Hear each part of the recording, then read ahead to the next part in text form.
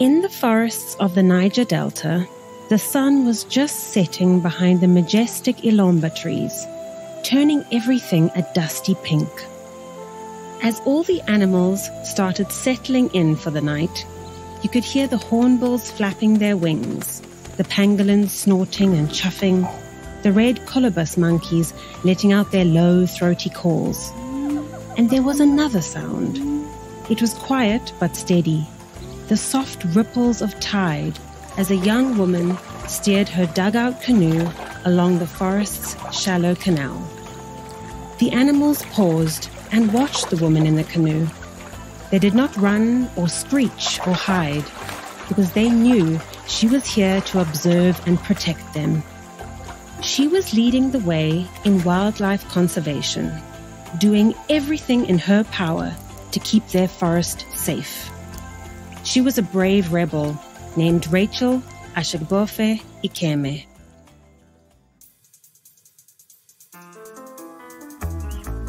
I'm Lumai De Smidt, and this is Goodnight Stories for Rebel Girls, a fairy tale podcast about the rebel women who inspire us. On this episode, Rachel Ashegobfe Ikemeh, animal activist, conservationist, and a true pioneer in healing our earth.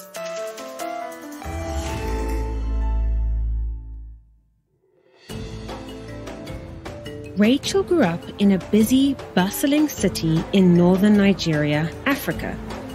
There weren't any parks in her city. There were barely any trees. But this never stopped Rachel from being wildly curious about the natural world around her. See, the landscape of Nigeria is truly spectacular. There are rivers, creeks, mangroves, and rainforests. There are so many animals too.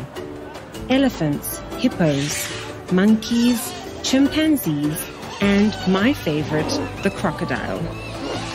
Now, I don't know if you can hear the howl of a monkey all the way in the city where Rachel grew up, but something called her to that forest. Maybe it was her rebel spirit. Rachel has always been determined to stand up for others. Even when she was a little girl, she was bold and unafraid, always eager to explore and ready to stand up to any bullies in school. After she graduated from university, Rachel was part of the National Youth Service Corps. This is a program in Nigeria where young people get to live in a different part of the country for a year and learn all about it. Nigeria is so diverse, with over 500 different languages spoken in different areas. And that's just counting the languages spoken by humans. Just think of all the ways monkeys, elephants, and even trees talk to each other. For Rachel's year with the National Youth Service Corps, she was sent to live in a small village on the edge of the forest. Rachel didn't speak the same language as the other humans in the village, but she did her best to communicate, and she worked hard, helping out however she could. It was also the first time she'd ever spent that much time near wildlife, and she was fascinated. She gazed up at those trees each day, amazed by the way their branches stretched into the sky. She also saw trucks rumbling in and out of that village, their flatbeds loaded with freshly cut logs. There were some days where she just sat and watched truck after truck hauling loads of cut trees in and out. Where were they taking them all? And what about all the animals who once lived in those branches? After that, Rachel applied to every job she could find. She didn't know what she wanted to do exactly, but when she got offered an internship at the Nigerian Conservation Foundation, she said yes immediately. That's not a real job, people told her. Women don't work in conservation. Conservation is challenging work where you are protecting species and habitats from extinction. It was pretty rare in Nigeria for a woman to be working outdoors, defending nature. Even Rachel's mother insisted she try something else.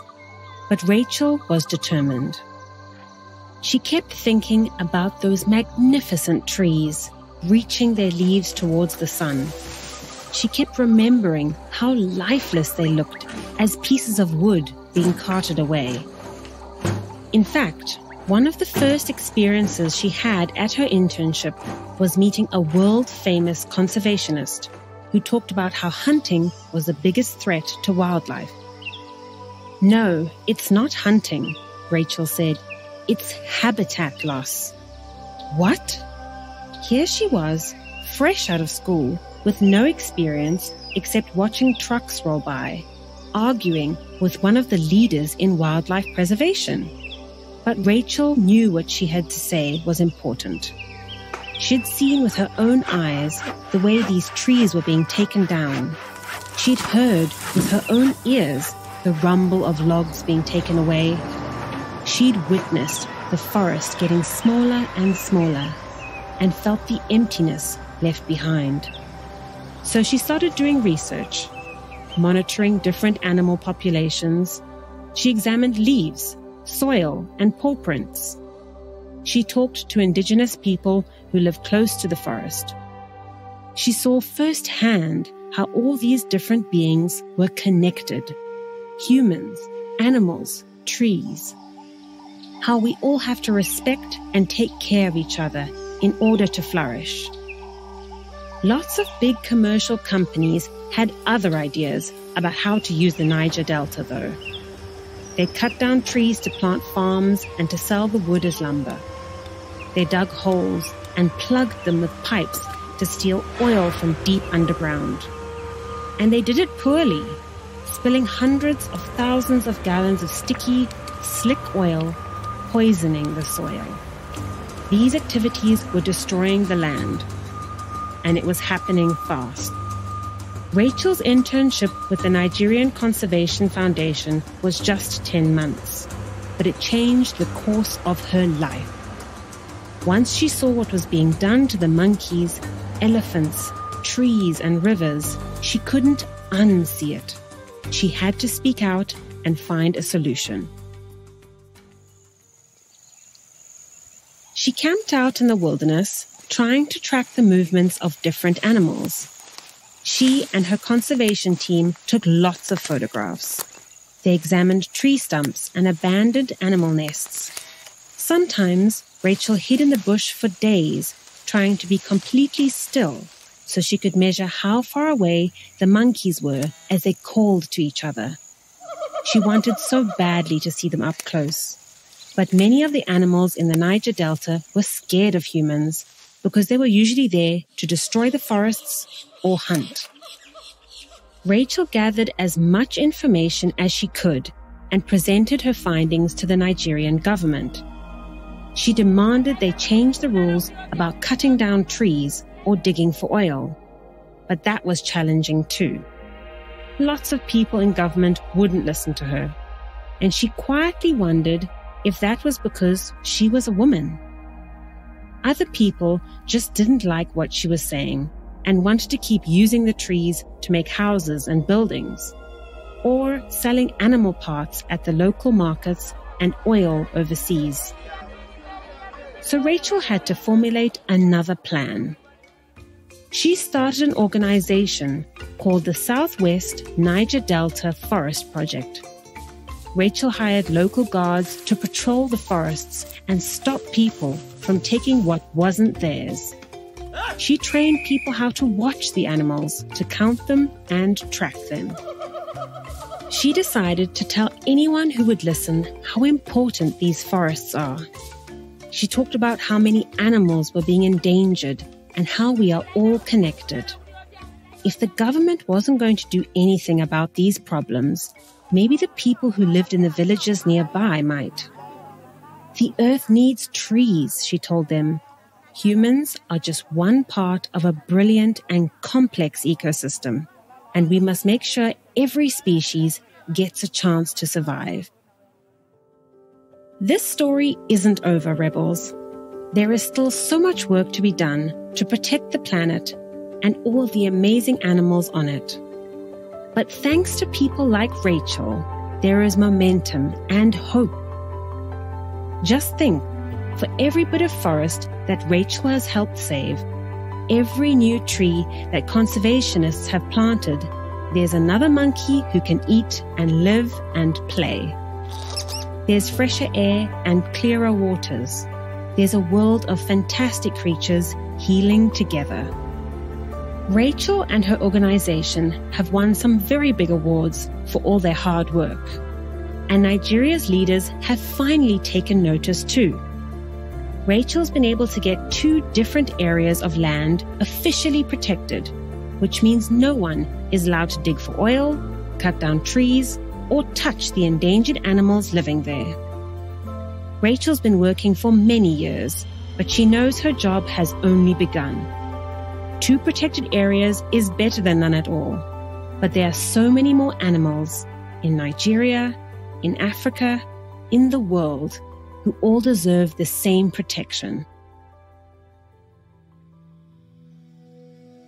So before we say goodbye, imagine it's us in the forests of the Niger Delta, watching the sun slowly sink behind the horizon. The stars are starting to wink and glimmer. No matter where you live or who you are, we all share this same sky.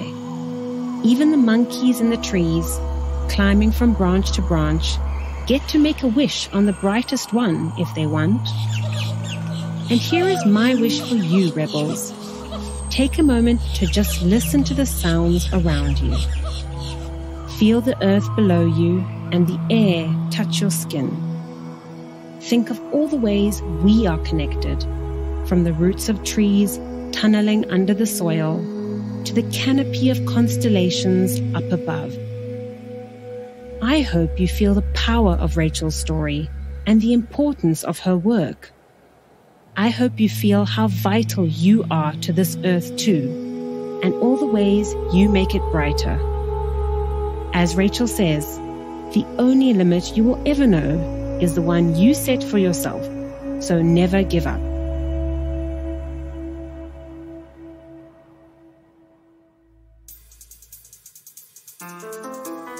This podcast is a production of Rebel Girls. It's based on the book series Goodnight Stories for Rebel Girls. This episode was narrated by me, Lumai De Smidt. It was produced and directed by Deborah Goldstein, with sound design and mixing by Reel Audiobooks. It was written by Emily McMahon-Wattez and edited by Abby Sher. Fact-checking by Joe Rhatigan. Our executive producers are Jess Wolfe and Joy Smith. Original theme music was composed and performed by Elettra Bargiacchi. A special thanks to the whole Rebel Girls team who make this podcast possible. Until next time, stay rebel.